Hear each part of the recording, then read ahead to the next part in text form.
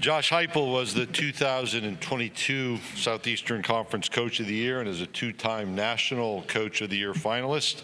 One of only 4 active FBS head coaches to lead multiple programs to New Year's 6 bowl appearances during the college football playoff era. Josh himself was a national championship winning quarterback at Oklahoma, runner-up for the Heisman Trophy. I also learned after Mike Leach's passing, kind of a bookend on my Mike Leach note. I had bought the book Swing Your Sword when Mike was coaching, but didn't read it until after he passed, learning much more about a connection that I had read about in the media, the connection between Mike and Josh, Mike having recruited Josh to the University of Oklahoma, and Mike was its offensive coordinator.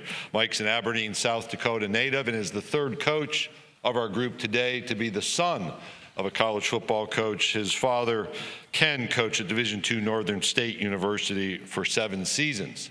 University of Tennessee head football coach Josh Heupel.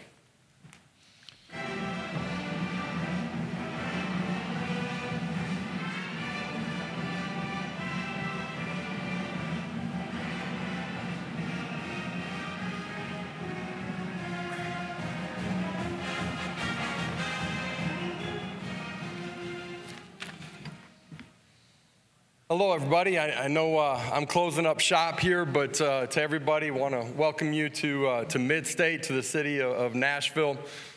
Hope you guys have had a great week here, enjoying some music, enjoying Broadway, and having some fun.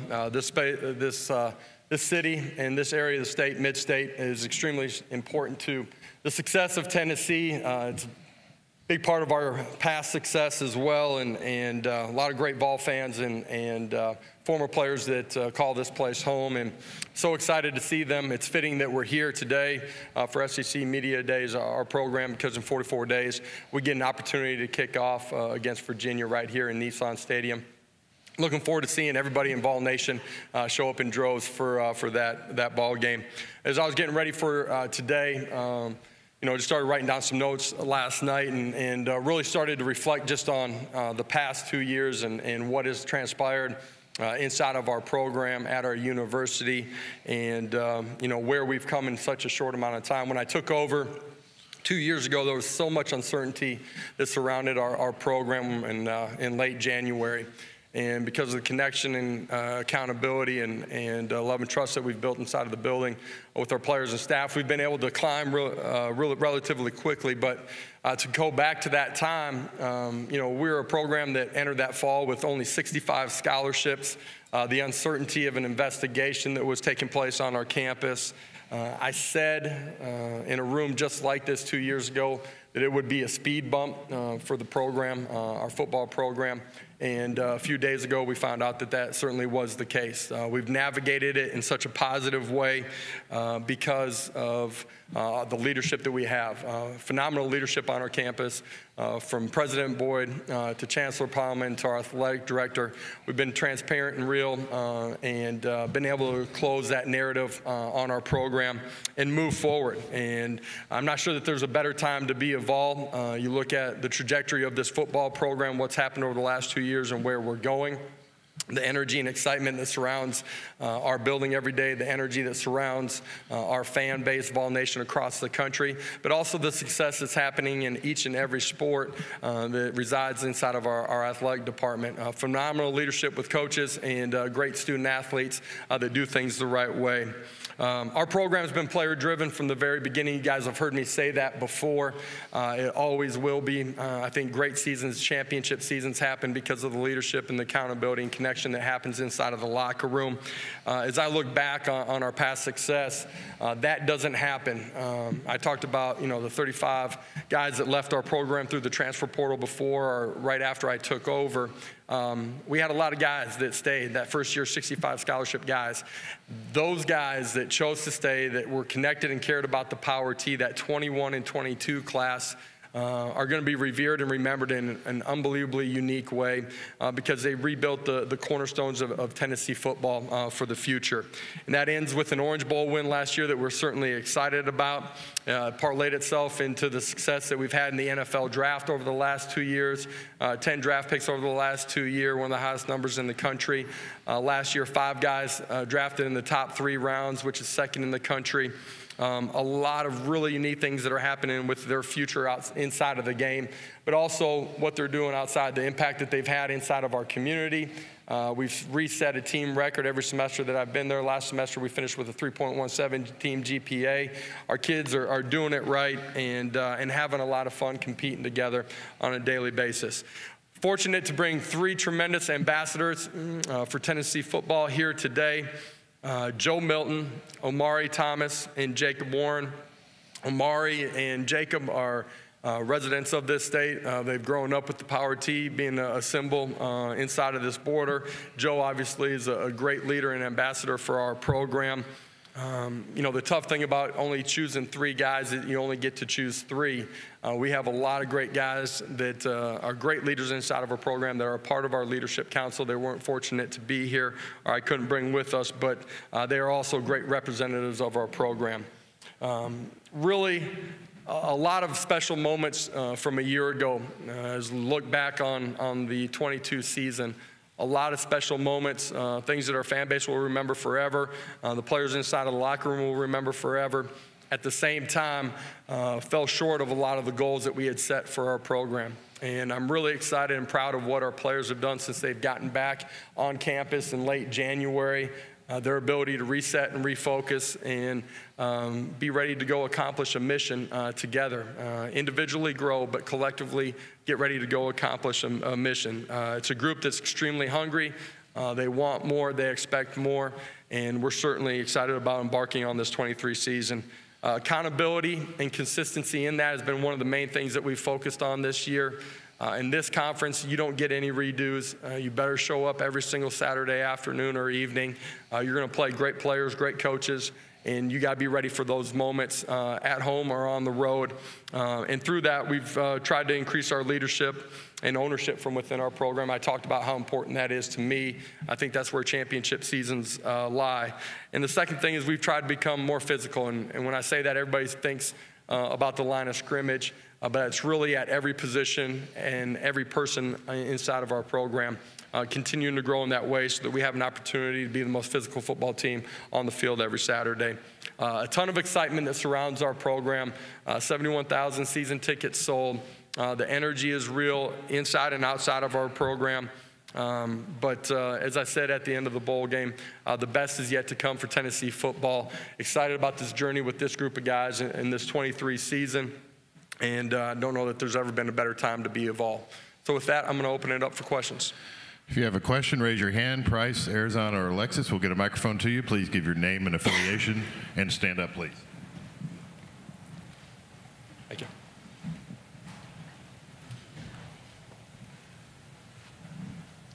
Okay, we will start up here on the front row, right here to our right.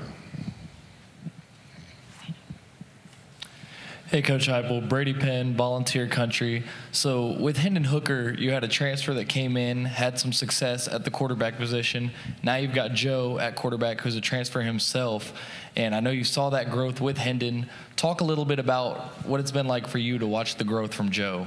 Yeah, I think, one of the great stories in college football in the era of the transfer portal is, his trust and ability to recognize areas that he can continue to grow in and trust the people around him, that we have his best interests at heart, understand that within our scheme he's going to have an opportunity to do everything that he wants to, which is be one of the best players inside of college football.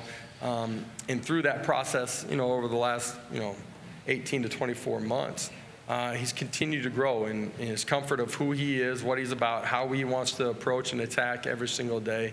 How he wants to grow as a football player, meaning fundamentally at the quarterback position, along with understanding offensive and defensive schemes so that he can put his eyes in the right spot, get his body in the right spot to be consistently accurate with the football, and then how he wants to impact his teammates. Nobody inside of our program was surprised by the success that he had when he got his opportunity last year as a starter. He played extremely well when he got into football games throughout the course of the season, but his preparation, his urgency, how he practiced, all those things led himself to everybody inside of our building believing that he was going to play at that type of level. And he's got a lot more out there. He's had a great offseason. For 15 practices in spring ball, did a great job of navigating the pocket, being extremely accurate with the football. I'm really excited to get back on the grass with him during the course of training camp. I believe he's poised to have a great 23 season. Coach, we'll go over to my left and your left, second row. Eric. Eric Bailey with the Tulsa World. Josh, you've been around college football your entire life. I was just curious, what does it mean to you to be on the College Football Hall of Fame ballot? And what do you think your players know about your playing career and also the national championship that you won at Oklahoma? Yeah, they don't know enough about my playing career. Day one in training camp, I'm going to make sure we put a couple highlights up there. None of them of me running around either, by the way. It's a great honor to be looked at in that way, to be on the ballot, to be potentially a part of the Hall of Fame.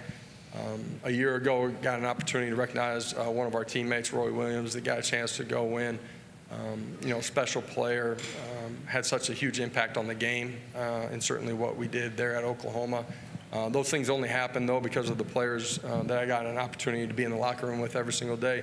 Forever grateful to all of those guys, everybody on the offensive side of the ball, the 5 offensive linemen, but everybody on that team. It was a special team, and, it's certainly made a huge impact in my life.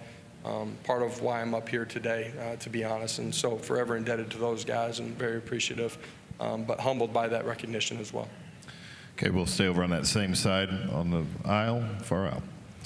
Hey, Josh, Tyler Palmatier with the Oklahoman. A lot of Oklahoma fans, they remember your time very fondly and have followed you along as you become a head coach and watched your career. And I know that relationship with OU is a little complicated, but what was it like seeing, Oklahoma on the schedule in 2024?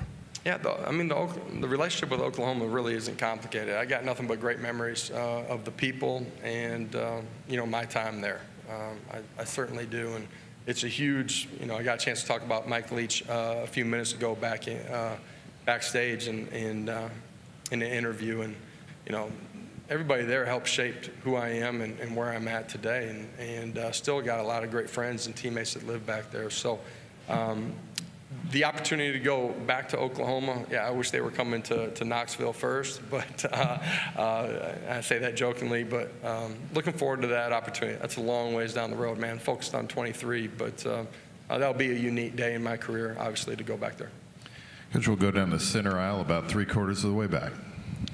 Hey, Coach. Christian Skelton with Fox Sports Knoxville. You've been able to retain your entire coaching staff aside from Cody Burns and Alex Golich since you've been on campus. How big is stability in your coaching staff for your program? Yeah, you try to create a culture that coaches want to be a part of. They feel like they are part of the process. You want to create a culture where families get a chance to be a part of the process as well.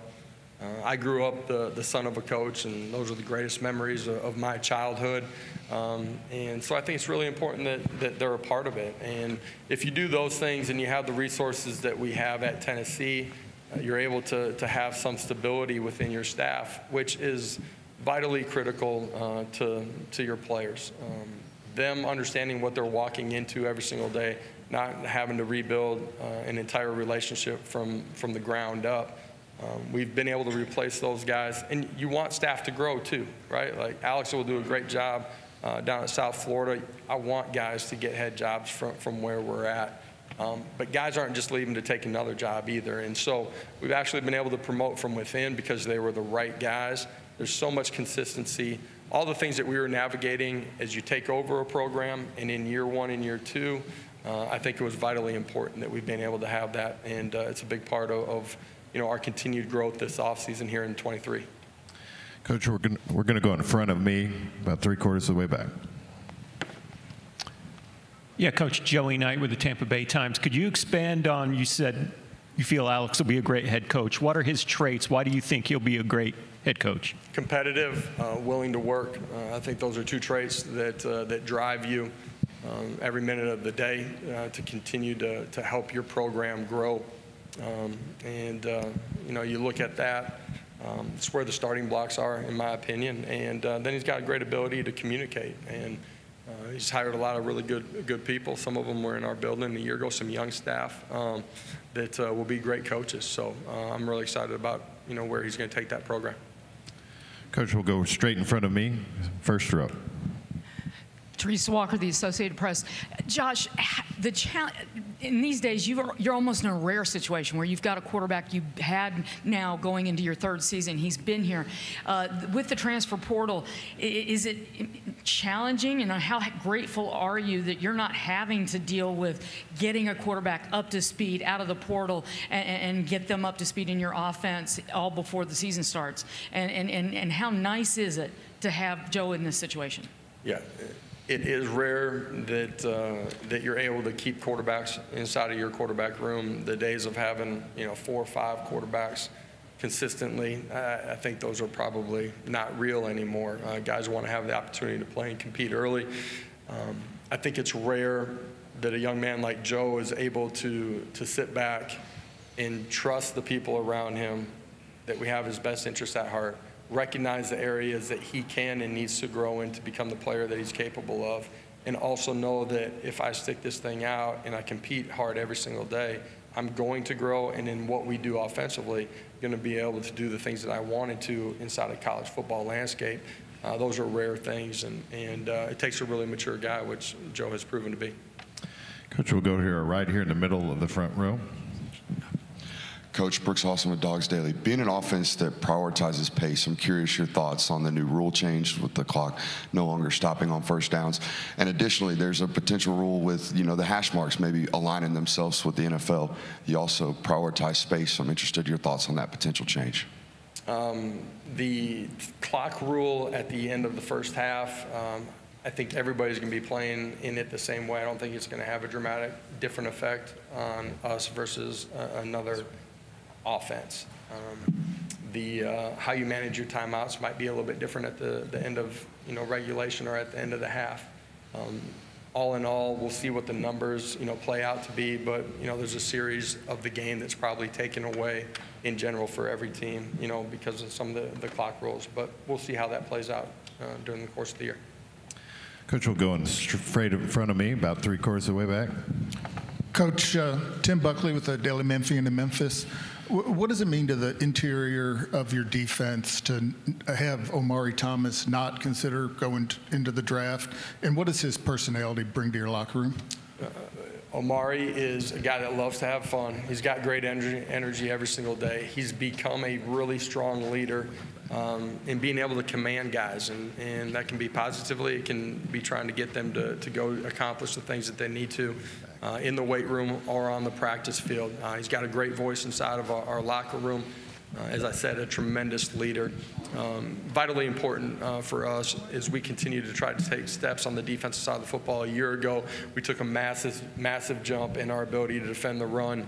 Omari and the guys that we brought back a year ago were a huge part of that. Expect all of those guys to make another jump. They did a great job in spring ball, fundamentals, technique, consistency from play to play, day to day. And one of the other areas that we've had to improve upon is the ability to affect the passer with our front four, not just bringing pressure. We need that because of situational football. We got to get better on third downs, third and long in particular. And I thought those guys did a great job this spring. Coach Garner, Coach Eckler, what those guys have done up front. Really happy and pleased and excited to get to training camp with them. Coach, we'll go back over here to the middle section on the right along the aisle. Hi, Coach. Right here. Over here. Sorry. Travis Galey with OrangeBloods.com. With Texas coming into the league now, which school has the real claim to being able to call itself UT? There's only one real UT. One right shade of orange. We'll go all the way to the back, all the way in the left-hand side, back of the room. Yeah, Coach. Edgar Thompson, the Orlando Sentinel.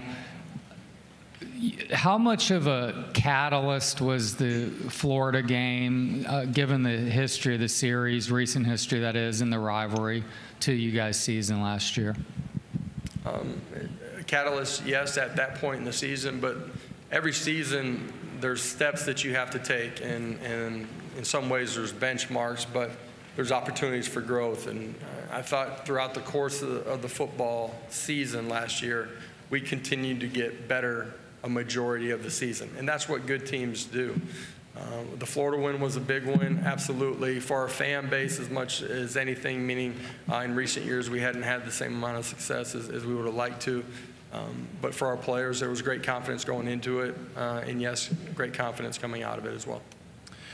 Okay, we'll go to the middle section, right in front of the camera, all the way towards the back.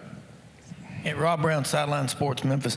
What's moving the needle more in college football now from when you played coming out of South Dakota, offensive or defensive coordinators, and what are the expectations of a defense against an offense like yours? Well, my expectation for the defense that we're playing isn't for them to have a whole lot of success, but that's my viewpoint.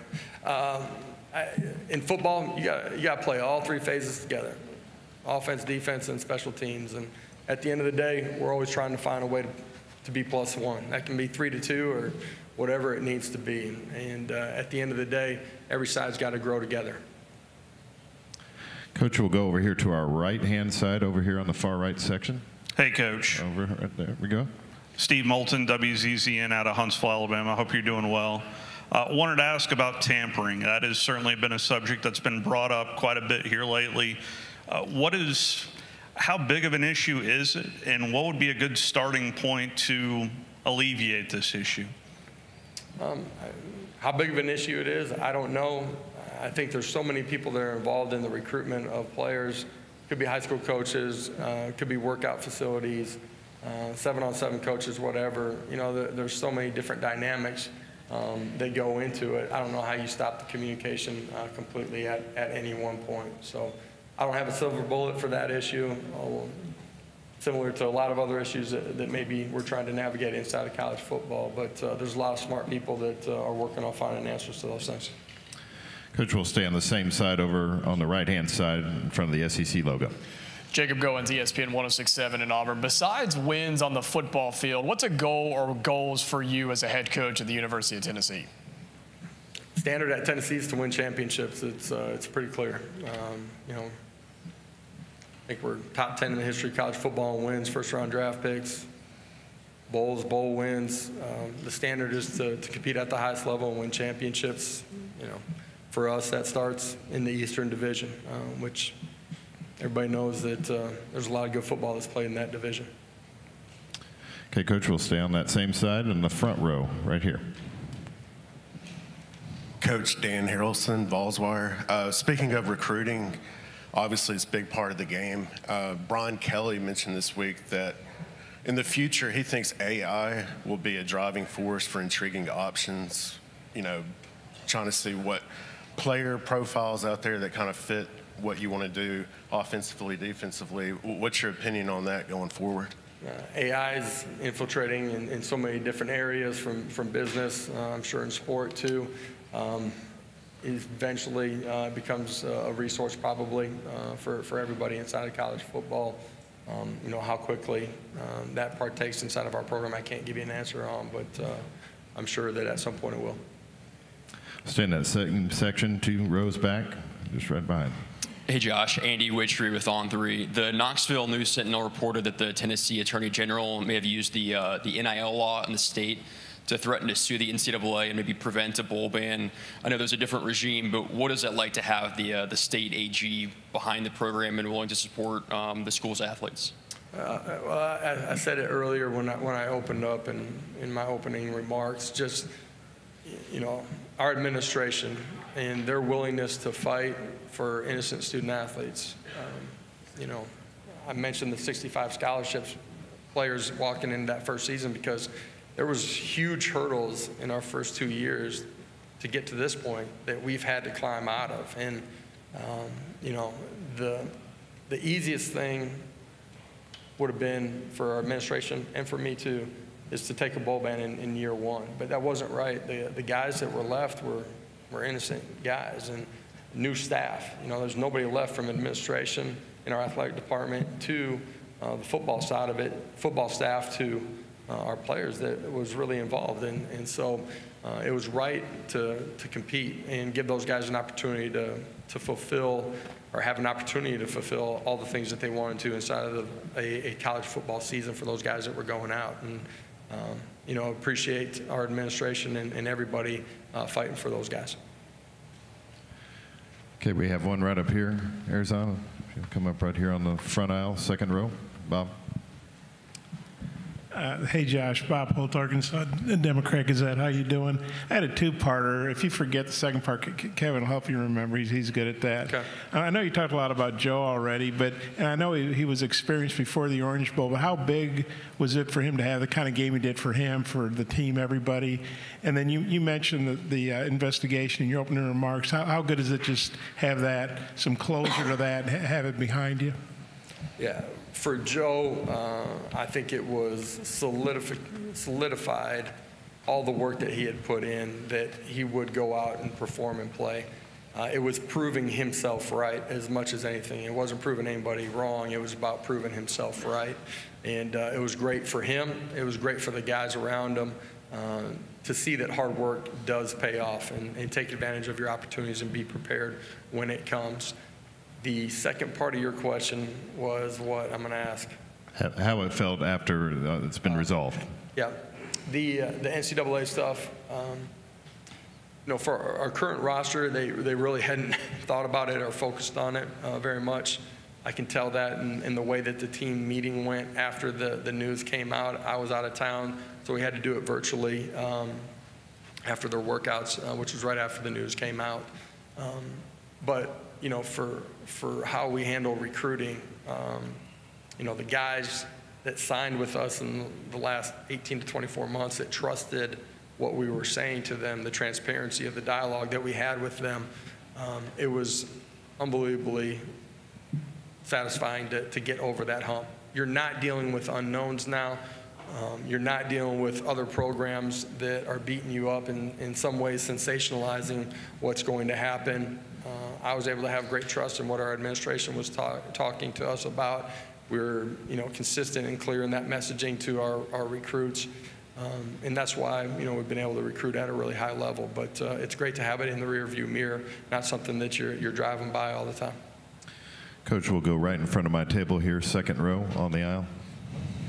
Coach Heupel, Drew DeArmond, WZZN Radio, Huntsville, Alabama. I wanted to ask you about Squirrel White from my state.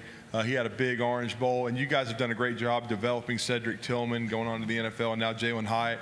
Talk about his future, and he really kind of stepped up in that bowl game when both those guys didn't play. Yeah, young player that we knew was going to play at a really high level when given the opportunity. It's been great to see him grow from a quiet young kid that came on the campus into somebody that's got a ton of personality and energy and affects his teammates in a positive way. Great work habits. As tough as they come. From day one, he's willing to stick his face into anything and be extremely physical and compete really hard. He's got elite speed, great ball skills, has the ability to be a great route runner. Anticipate him having a great year. You guys saw him perform extremely well in the Orange Bowl. Coach, we'll take one final question in the section in front of me, about halfway back on the aisle. Hi, Coach. Clark Brooks on 3 and SEC StatCat. While one of the sexiest aspects of your offense is that vertical choice, I think a really underrated aspect is the eclectic approach you have in that run game. Only 12 reps separated your most run concept from your 6th. Would you mind elaborating on how having that type of balanced approach on the ground really does help facilitate things on the back end and help things come open? Yeah, I love your passion and energy for our offense, man. Might need you to bring you in on the recruiting pitch. I think people get caught up in the perimeter numbers and the quarterback development and the quarterback numbers that are put out there. Everybody that studies it understands that the secret to our sauce is the ability to run the football. Coach Ellerby and I have been together. I think we're going on year 8 now, 3 different stops. He does an unbelievable job. from game plan to fundamentals to teaching overall scheme and concepts on the other side of the football. Our 5 guys continue to grow. Year 1 to year 2, we took a huge step. They play synchronized, in the tempo that we play at, the ability to communicate and get everybody on the same page. Does an unbelievable job. So I appreciate you recognizing all those things. Coach Heupel, thank you for your time this afternoon. I appreciate it. Vol Nation, look forward to seeing you here in 44 days. Go Big Orange.